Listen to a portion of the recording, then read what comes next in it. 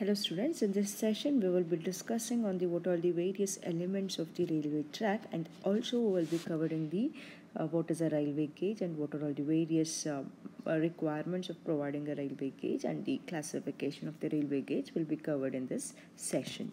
So first let us look into the permanent way. What is an permanent way and what are the elements of the permanent way?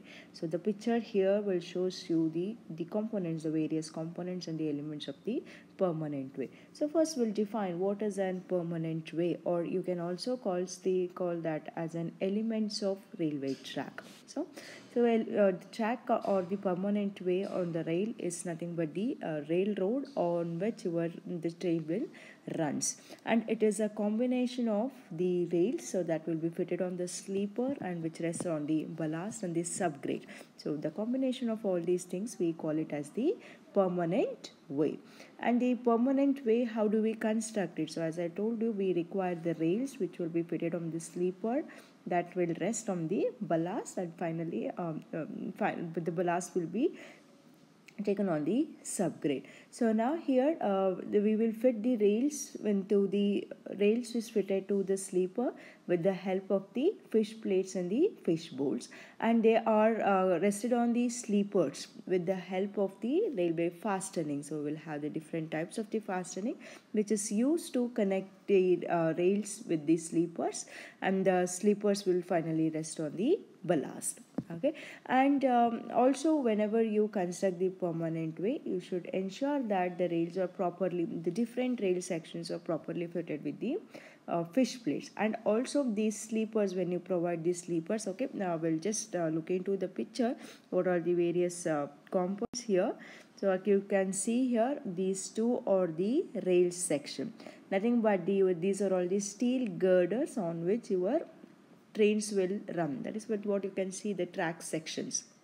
Okay, so now here the rails, the distance between these two rails need to be maintained, uniform distance need to be maintained. Okay, and the distance between the two subsequent rails, we call it as the gauges. And also the sleepers are nothing but the wooden or the concrete girders on which your rails will be fitted. Okay, and the distance between the sleepers and the railway structure. So first all your train roads will be taken by the rails, and through the rails that will be subsequently transferred to the sleeper section, and then the ballast material will take the load, and finally it will be transferred to the subgrade. Okay, so that's why each and every component in the railway section has to be properly designed so that it will be able to carry the load from the railway track. And also now whenever the train section will taken on the level section, so the height of the two different rail sections should be at the equal level. But whereas when it is taken on the curve section, so what we have to do is outer rail is raised slightly with respect to the inner jet. So because we all know there is an effect of centrifugal force on the curve, so to counteract the effect of centrifugal force, we need to raise the outer rail with respect to the inner rail, and that will be achieved by using the proper ballast filling. So what we have to do is fill the more ballast on the outer edge compared the lesser ballast cushion and the lower edge. So with the help of the maintaining your subgrade level and the ballast filling, you can achieve the provision of super elevation at the curve. And also the permanent way, it will regarded as a semi-elastic material. Okay, so because why we call it as a semi-elastic material? So under the application of the wheel load, that will deflect and it will come back to the original position once the load is removed. Okay, and also the track component should be constructed keeping in the view of all the requirements of the various component layer, and which is with the help of it we can achieve higher speed and the better riding quality, and one more thing, with the minimum maintenance. So that is always required for us. So whenever you construct any track, that should have a less maintenance, be properly maintained. As you can see here, this is what the the steel girders, so this we call it as the rails, and the sleepers, the wooden sections, or we call it as the sleepers. The distance between these two sleepers need to be maintained properly, and also the spacing between these two any two sleepers has to be properly filled up with the packing of the ballast. Ballast is nothing but the aggregates filling what we will use. Okay. And also the layer of these ballast will rest on the prepared subgrade that need to be maintained. So now how the load transfer will takes place in case of. Now we'll look to that what are the requirement. As I told you, the permanent has to be constructed keeping in the view of some of the requirement. So now what are all the major basic requirements of a permanent way. So now here there should be a proper, the gauge should be correct and the uniform. What is a gauge? The distance between the two rail section. Okay, so entire track section you should have a correct and the uniform gauge section. The distance need to be maintained properly, and this to be of a proper level. So proper level, when it comes to the proper level, we have two sections. The first section is when it is on a straight track and another is on a curves. Okay, when you take the permanent way on the straight track, the level of the two rails has to be same, but on the curve, as I told you earlier, outer edge will be raised with respect to the inner edge. And also what the alignment you construct, that should be correct and there should not have any irregularities. And it should have a proper resistant and elastic property, so that the shock it can absorb, the track components will have sufficient resistance to absorb the shocks and vibrations of the running tracks, which are at the very high speed carrying a heavy load. And also the alignment, the track should, the drainage properties of the track component should be very good, and which will enhance the safety as well as the durability of the track. And on the curve, the track should be designed and maintained for the proper radii and super elevation, because the safety at which your trains will run on the curves, that will mainly depends upon the how much the radii you have provided and what is the super elevation. Okay, that will decide the what is the speed, also the safety components when the trains travels on the curves. And also all the joints and crossings has to be maintained properly. So we will be discussing what are all these joints and the crossing in the railway section. So anyways, whatever the component we will have in the permanent way, all those things need to be designed, and as well as that need to be maintained properly. And we have to provide they should have a adequate provision for the easy renewal and replacement. If any section of your permanent way is damaged, or if it is failed to meet the requirements, it should be possible for us to easy renewal and replacement of such particular component. And also the various components such as the rail fittings, sleepers, ballast formation must satisfy the requirement, or then either it should be, if you feel that at any time the requirement is not satisfying, it should be possible for us to improve or replace the same. So these are already some of the ideal requirements of the permanent way. Your track has to be constructed keeping all these points in the mind. So the next we have the first component of the railway track is the rail gauges. Okay, as you can see here in the picture, these two will gives you the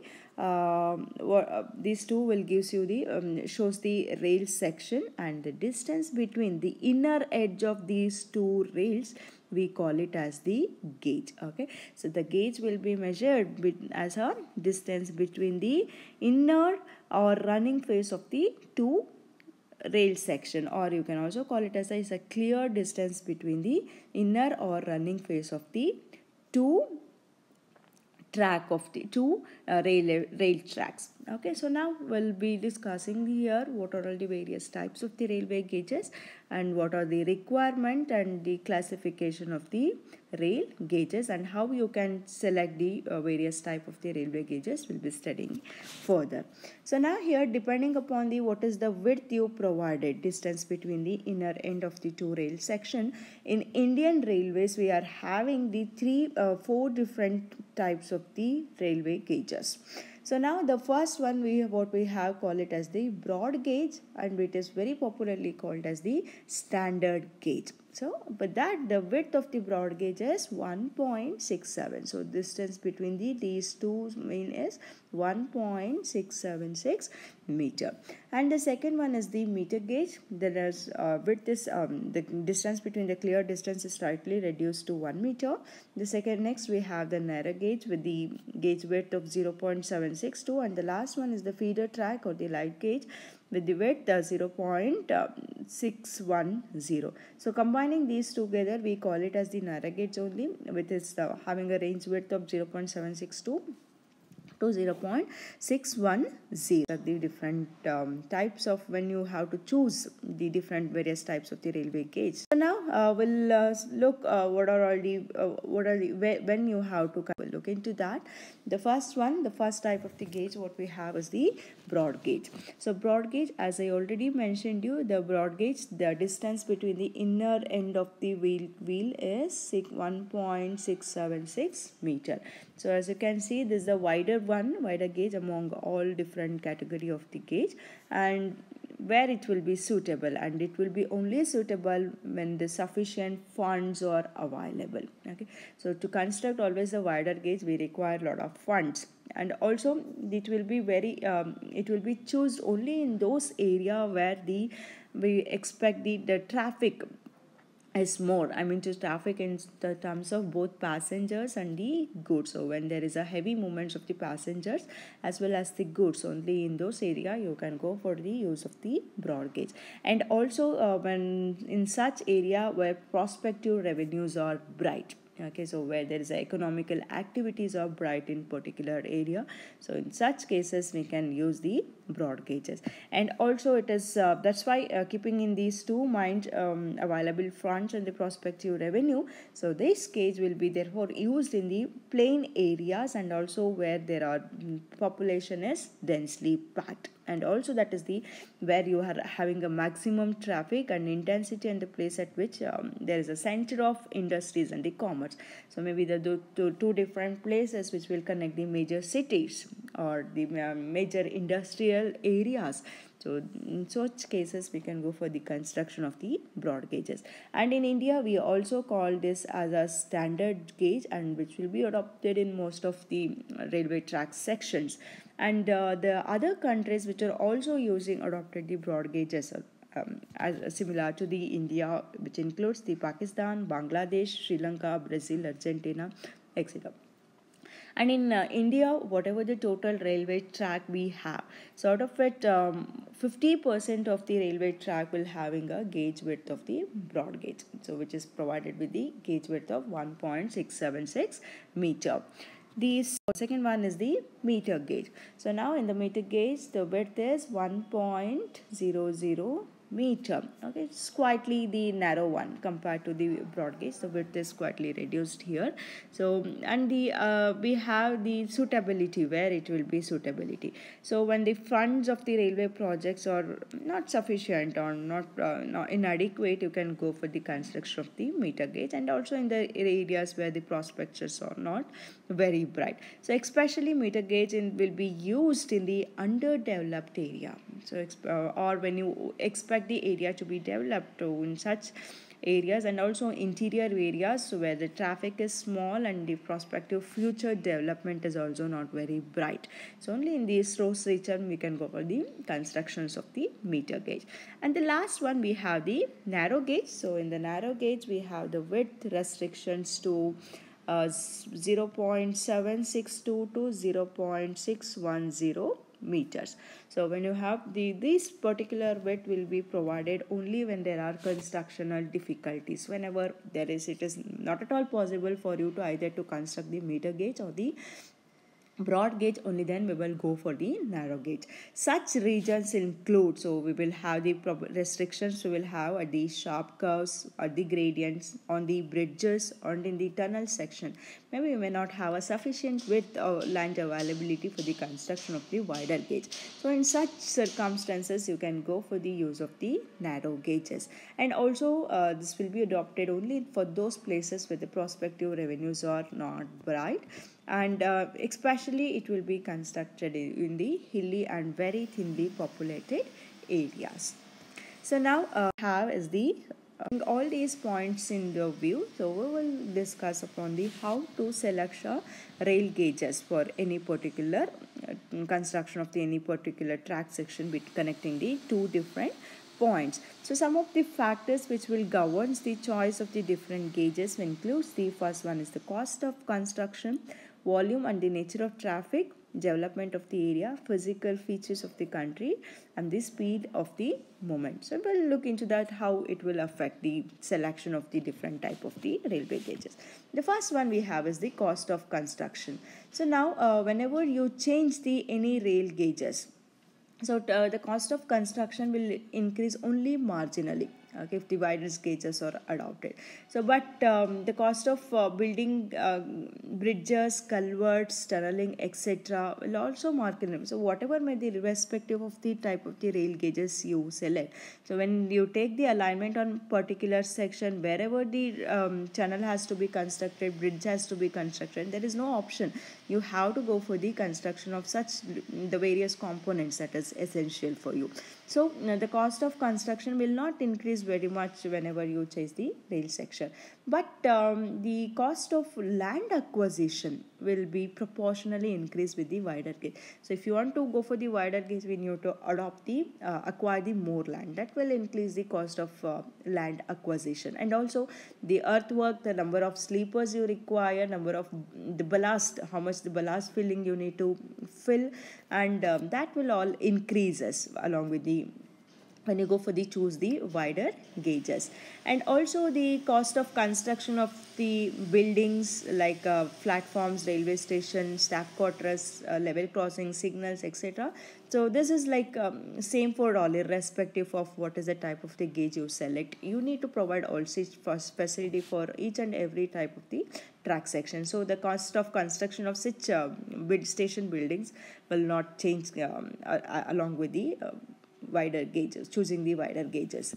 And also the cost of the, when it comes to the cost of rolling stock, rolling stocks is nothing but the running parts, maybe the locomotives, the engines what we use. So that will also be remain same for all type of the gauges, but only thing cost what is just changing is the what is the cost of land acquisition and the cost of width, cost of the various components, maybe the sleepers. So that will consider proportionally increase when you choose for the wider tracks.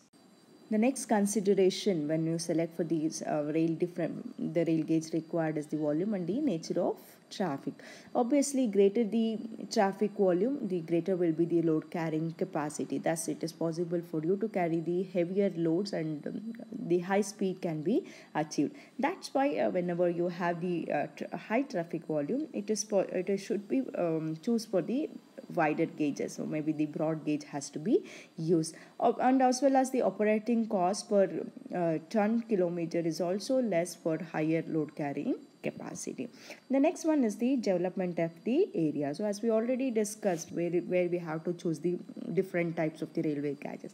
So in those regions where the prosperity of development in future is high, and also where there is a more industrial and commerce development, so we can go for the usage of the wider tracks. And the narrow gauges will be used only in those regions which are likely to develop and which are thinly populated area. So especially and in the underdeveloped area with the or in the urbanized area, so we can go for the use of the narrow gauges. And the next one is the physical features of the country. So wherever there is a restriction to the width, especially when you have the hill stations or very the sharp curves are expected, you can go for the choose of the narrow gauges. And the broad gauges will be in all other regions where in the plain terrain you will go for the construction of the broad gauges.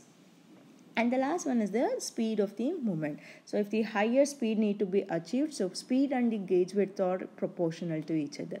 Greater the gauge width, the higher speed can be achieved. And lower speed, always see whenever the lower speed is provided, it will discourages the passengers. So hence it is always you should intend and to maintain the broader gauge, so that higher speed can be achieved and it will attract the passenger. So these are some of the points you need to keep it in mind when you go for the selection of the any particular type of the railway gauges. The next topic we have related to the uniformity of the rail gauges. So now what is this uniformity of rail gauges and what is the requirement of the providing the uniformity in the rail gauges? So nothing but in India we have different track section which is connecting between the different part. So now uniformity has come to picture, nothing but providing the same gauge width throughout the entire country. Means whatever the track you construct in India, so you must be constructed only with the help of the broad gauge or the standard gauge. So you need to maintain the equal width on the entire section of the track within the throughout the country. And what is the requirement, why we have to maintain the uniform gauge? So now we'll first look into that what are all the difficulties that may we come across if we have the different rail gauges. So now first thing is whenever your track section changes from broad gauge to meter gauge, so now rolling stock whatever you use here, the same train cannot be used in the broad meter gauge section because there is a width differences. So what is the distance between the two axles, the wheels on the axles, that will changes here on the different railway sections. So where a different train has to move on these two sections. Now whenever the rail train section changes from broad gauges to meter gauge, what are all the difficulties that will come across to you? So now the passengers and the goods what we have in this train need to be transferred to the gauge with the smaller gauges. So now there will be a delay can be expected while transferring the delay cost as well as the time will increases while transshipping the passengers as well as the goods from one vehicle of one gauge to the other vehicle. So if you provide a uniform gauge, that delay can be avoided. And also this during the transshipping there are chances of breakage of the goods. That breakage can be eliminated if you provide the uniform gauge. And also the difficulty during the loading and unloading of the goods can be avoided, and the labor expenses what it is required for you, that can also be saved. And also while transferring the goods from one train to another train, there is chances of misplacement and the theft can happen, so that can be completely eliminated. And while transferring, maybe it cannot happen over a night, so we may have to store your goods in the larger sheds. So if you construct a uniform gauges, the construction of that larger sheds wherever at the place of transferring the goods from one vehicle to other vehicle, that is not required. So I mean to say that whenever there is a change in this section from meter gauge to one gauge to the other gauge, so here you may have to construct the additional railway station, the additional larger shed. So now to avoid all these difficulties, it is required for us to maintain the uniformity of the rail gauges. So whenever there is an acute requirement, provide the narrow gauges. Okay, there is not at all possible to provide the uniform gauges. Yes, in such cases you can deviate it, but wherever it is possible, make sure that your rail gauge will be uniform. And next, the locomotives can be effectively used on all type of the gauges. So if you have one single track section or width, so entire with respective of region, you can use whatever the locomotives that are available, that can be used on the entire track section. And also the duplication of equipments or such as the platform sanitary arrangements, so that is not required for the storage of goods. The platforms may be required and the sanitary arrangements, so that duplication is eliminated and you can avoid it, and it will save the lot of extra expenditures. And also during the military movements, so which is of greater importance, so there will not be any time wasted in changing the person and the war equipments from one vehicle to the another vehicle when you provide the uniform gauges. And also coming to the quite expensive. So when it is when you want to change from meter gauge to the broad gauges. In the future, if you want to increase the gauge weight, so that the cost which is required for you is very expensive. So as in case of the roads, you cannot just keep on adding one lane next to each other. Okay, so entire track section has to be constructed newly. So that the cost of upgrading to the higher gauge width is very expensive in the future stages. And also the construction of the fresh widening of the bridges and tunnels, that will also be very costly for you in the entire. So these are all about the gauges, what are the different types and the requirement, and as well as what is the requirement of choosing the uniformity of the gauges section to the countries. So next component what we have is the rails. Okay, that's the second component. The first what we discussed was the gauges. The second component in a permanent way is the rails. So now what are the rails? So rails are nothing but considered as a steel girders, so which is purpose is to carry your axle load. So your wheels will be carried on these steel girders, and ultimately this is the one which will in contact with the wheel, and that will take the axle loads. And so that's why it should be constructed with the manufactured with the help of the high quality high carbon steel, so that it should withstand the wear and tear, since it is in direct contact with the moving loads which is moving at a very high speed. So there are chances that your rail section gets wear. Okay, so it should be made up of manufactured with the proper material, so that it can consider withstand the wear and tear. So usually we will choose high carbon steel with the following proposition. The carbon content should be in between 0.6 to 0.8%, manganese 0.8 to 1.5, silicon and sulfur, phosphorus and aluminium. So we have the proper proportion is prescribed, and whenever you manufacture the rail section, this proportion has to be keep it in mind, so that you can have the higher capacity, and there will be a resistance to the wear and tear of the section. So next we'll look into what are all the various functions that is served by the rail section. So now the rails will provided to provide a hard, smooth and unchanging surface for the passage of the heavy moving load, so with the maximum friction between the steel rails and the steel wheels. And also, since it is in direct contact with the axle loads are transmitted on the rail sections, so that should have sufficient bear the sufficient stress that is developed because of the heavy loads, and also the lateral, and also it should withstand the stresses developed because of the braking force, and also the thermal expansion in the construction that will occur because of the change in temperature of the rail section. And also the material used in the rail section should give the minimum wear. So because whenever the rail section wears, you need to completely replace it. Okay, so if the rail section what we use is having a resistance to the wear, so you can avoid the replacement charges and the failures of the rails due to the wear. And also it should have a capability to transfer the loads to the sleepers, and it will consequently reduces the pressure on the formation and the ballast below the rail section. These are the major functions served by the rail sections.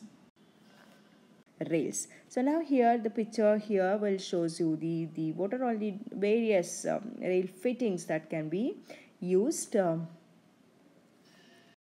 So here picture here indicates the various rail fastening which is used to connect your rail with the sleeper. So you can see here there's the rail section. The rail is divided into head, web and the foot section. The sleeper, so the rails are connected to the sleeper with the help of you can see here we have the chair bolts with the chair keys are provided. And also the one rail section is connected with the other rail section with the help of the fish plate and the fish bolts. So anyways, we'll be discussing in details about the rail fittings in the coming classes. So with this, I will conclude the today's session, and the tomorrow's class will continue the discussion with the rails. Thank you.